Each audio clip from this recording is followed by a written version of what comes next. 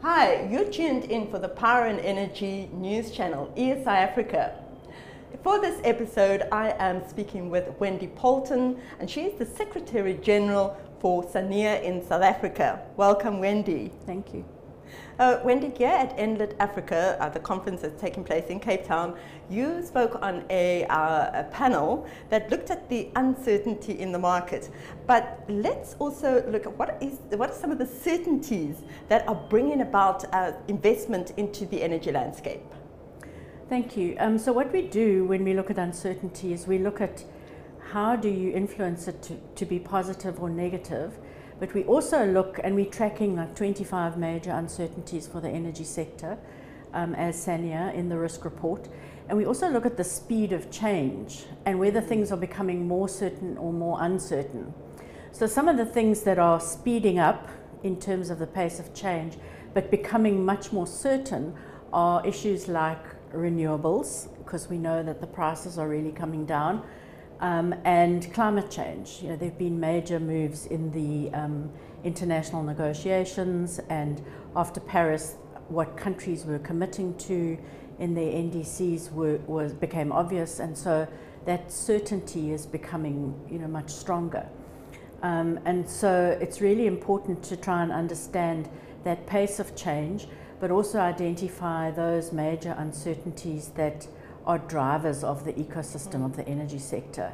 And if you can make them more certain, then you change the whole ecosystem. Right. You've been in the energy market for quite some time, so you know how that pace of change has developed. So what do you think has been the biggest influencer in speeding up the rate of change within the power and energy market? I would say undoubtedly climate change. It's been on the horizon. I was saying to somebody the other day, it shows my age. I went to the first COP I ever went to was COP 6, and we now have COP 27 coming up. So it's been slow in the international negotiations to gain traction, but I think Paris in 2015 was a watershed where people committed to joint action. And I think that's really pushed it, and that's what's pushed renewables, which is changing the energy system. Right. So I think without doubt it's climate change. Yeah. So at the moment we have uncertainties that arrived, like COVID-19. There's the tragic war between Russia and Ukraine that are influencing markets across the world, even here in South Africa. So what should leadership really be focusing on? I mean, there are these uncertainties, but where should they move their focus towards? Yeah, so I think what it means for the energy sector is quite unusual in that you're taking long-term decisions, and normally quite big ones. You're not talking $100,000 investment, you're talking billions of dollars of investment. So that is quite tricky when you're in a very uncertain environment. So I think what we're starting to see is that lots of players in the energy sectors are taking much smaller incremental decisions so that they give themselves flexibility should things change. But I think the Russian war example is a great one of where there was a lot of risk in one particular area, and now that has become at risk, so to speak, of getting gas supplies, it's impacted the whole sector, as did COVID. We saw how energy sector demand went right down during COVID, etc. I mean, it's bounced back, but it certainly had a huge impact.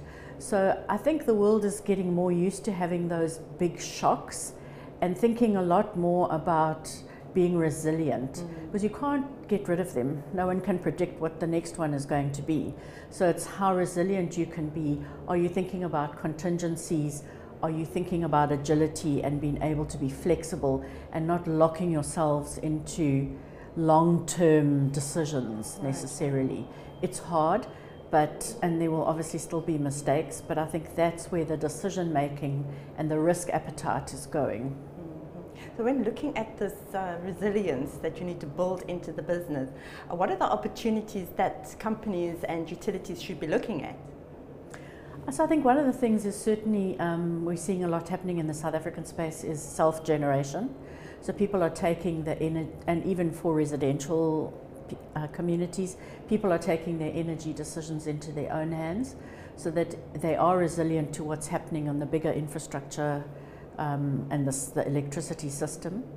So that's one thing. The other thing is, as I said, taking smaller incremental decisions, so you're not exposing yourself to, if you do take a wrong decision or something that's not an optimal decision, you haven't sunk too much into it. So that is also giving people some resilience.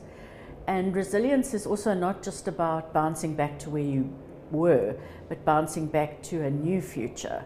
So it's making sure that you are strongly promoting innovation within your organizations to look at different ways of doing things, because things are changing so fast, and not just within our sector, but outside our sector as well, that's impacting us. Like the transport sector is now becoming very tightly interlinked with the energy sector through electric vehicles.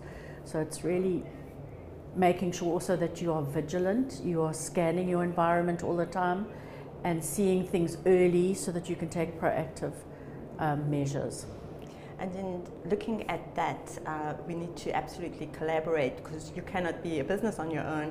Looking at all of this uncertainty and potential risk in the market, there needs to be that collaboration. And you were just recently on a panel discussion that looked at that.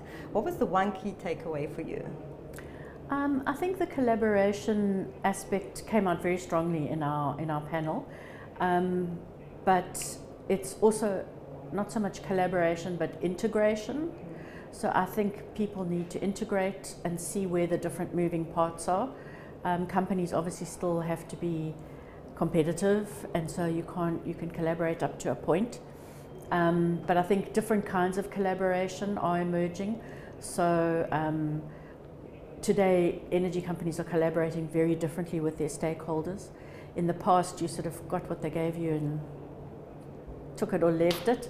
But today, stakeholders and stakeholder capitalism and stakeholder ecosystems are very, very different, and they have a much stronger power on the utilities or the energy companies of today, because they can not buy your product, or they can have a lot of civil activism around your what you do.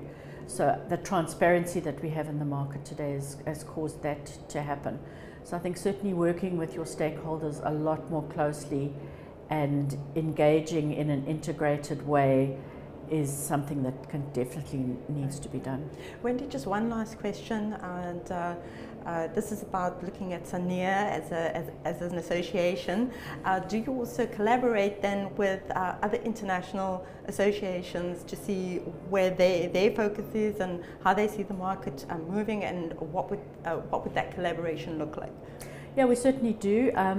We are not members of the World Energy Council anymore, but we have still strong ties with them. So we look at what they're doing.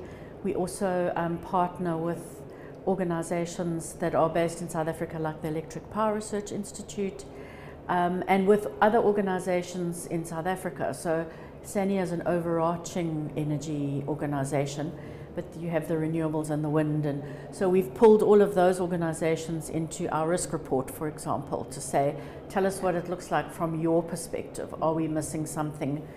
What are the risks and uncertainties that you see in your particular environment? So we do definitely collaborate as far and as wide as we can. Oh, thank you so much, Wendy. I think that your association is doing very good work. Thank you so much. And thank you for watching.